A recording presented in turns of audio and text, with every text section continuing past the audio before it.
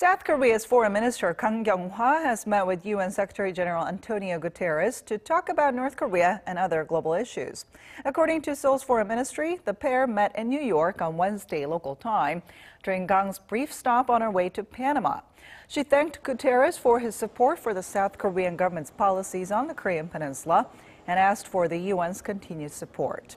While Guterres vowed he would continue efforts to establish lasting peace and denuclearization on the Korean Peninsula, he asked for Korea's efforts on other issues related to climate change, terrorism, and refugees.